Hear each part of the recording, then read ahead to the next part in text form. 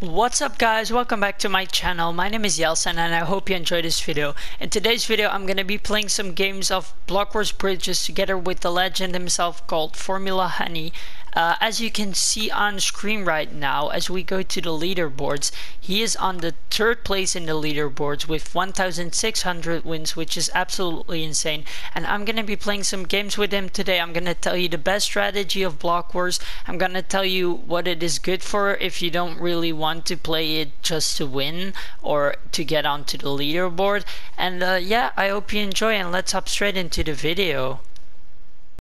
Before we hop into the video, I'm gonna tell you guys about a giveaway I'm doing. I'm buying this Valentine's pack and I can give it away to one of you guys, because if you buy one you get one to give away. Well, all you need to do to win is subscribe to my channel, like this video, share this video with 3 friends, and comment done together with your username, and then I'll pick one on stream. So I hope you enjoy, and let's hop straight into the video. We hopped into the first game and I'm gonna tell you everything about Blockwars. Let's get started. So how this game mode works is you basically have to bridge over to the other island, and then once you're there they have a pit, and if you jump in there, you can see on the right, we get a point. If you get 25 points you win the game, or also if the timer stops, you can see a timer on the right as well. If it goes down to 0, the team with the highest score will have won the game. Whoa, okay. So yeah, well, I wanted to tell you guys his strategy on how to win the most. Well, as you know from the intro, this guy has 1,600 wins right now. So how do you get to 1,600 wins? Well, it's really not that difficult to understand, basically, because like, you need to get wins quickly if you want to get up to 1,600 wins. So what he does is they just speed run and try to win the game as fast as possible. They don't want to wait for the 5 minutes mark to end the game and have the high score. No, they want to get 25 as quick as possible. So they don't really defend that much. They just go attacking most of the time. I think one of them maybe does defend, but the rest of them just like, they just go attacking, because like, we need to get 25 points as fast as possible. Apparently the record for the fastest speedrun on this is 42 seconds, which I really don't understand. How is that even possible? I'm not sure if that's true, but apparently it was. I think this game is already going really fast. We also had like a 1 minute game, 1 minute 58 seconds game earlier, but I really don't see how it could be like faster than 1.5 minutes, because that's just insane in my opinion. Yeah, so I told you guys there's strategy about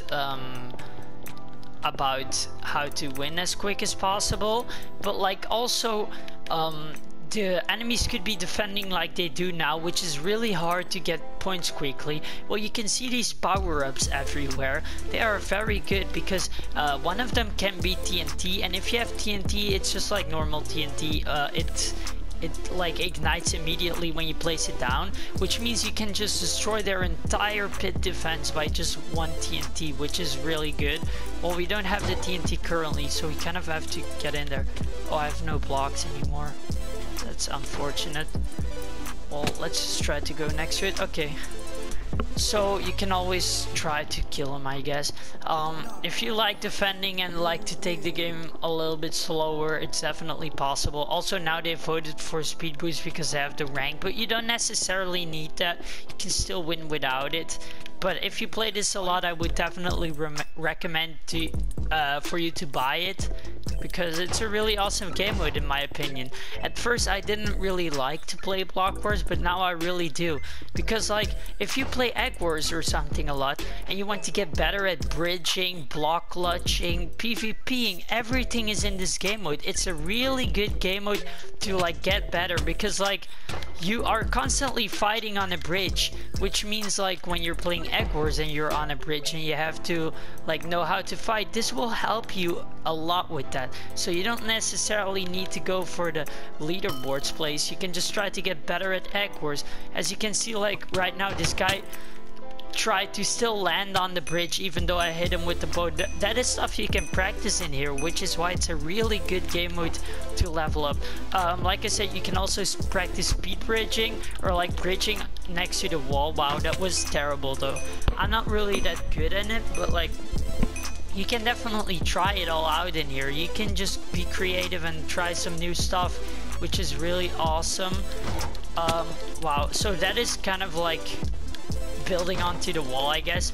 It's also a part, well, it's not really the same, but what I want to talk about next is block clutching, which is something you can definitely practice on this game mode. Whoa, I'm getting clapped, dude. Oh my god, I should not have PvP'd with him. Well, let's hop into the next game and then I'll tell you guys about block clutching.